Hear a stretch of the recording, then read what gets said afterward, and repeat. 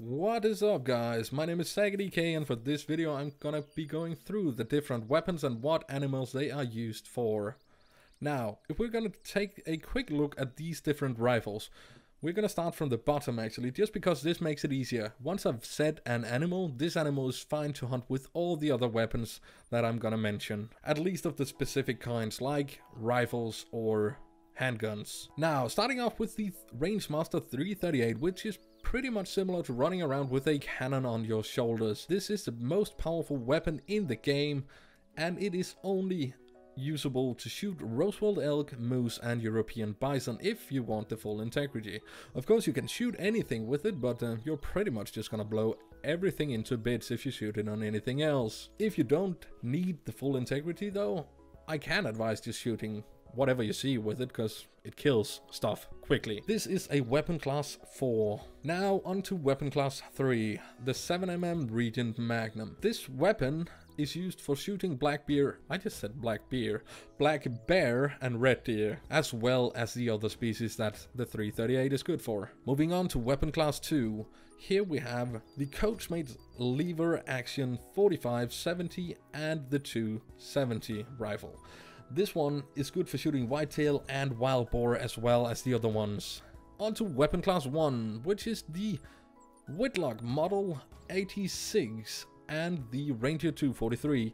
This one is pretty much usable for shooting any animals in the game, and I have videos of me shooting pretty much everything with the 243, which makes it very easy to go grind money if that is what you're in it for. But the 243 and the 3030 is usable for shooting anything but red fox. The only rifle you can use for full integrity on fox is the 223. And there is two types of bullets for each of the rifles. There's the soft point bullets and the polymer tip bullets.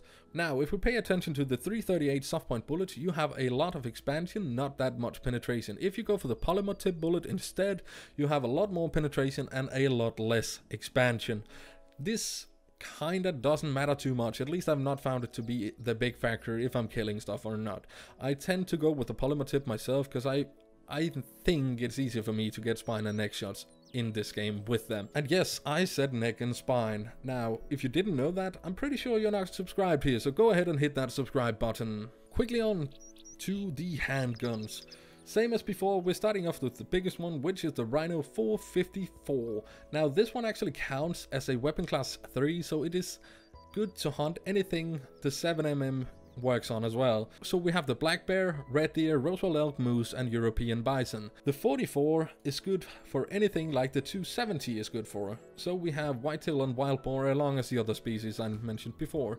And the 357 is actually good to shoot anything in the game. However, I would really not recommend you to go shoot anything but coyotes, roe deers and red fox with this gun, because it is just not killing anything. On to shotguns. Now, the thing with the shotguns, they are actually able to shoot any animals for full integrity. You just have to use the proper shotgun ammo. You have bird shots, box shots and slugs. Same goes for the arrows. For the bows, there are two different bows, and once again, you just find the fitting weapon class to the game you're gonna be hunting. This was a very brief video, and I'm super excited for the upcoming console release. I think it's gonna bring a lot of new people to the game, and I really do hope everyone is gonna have an awesome journey hunting in this game. I've spent more than 200 hours in here, and it has been an absolute pleasure.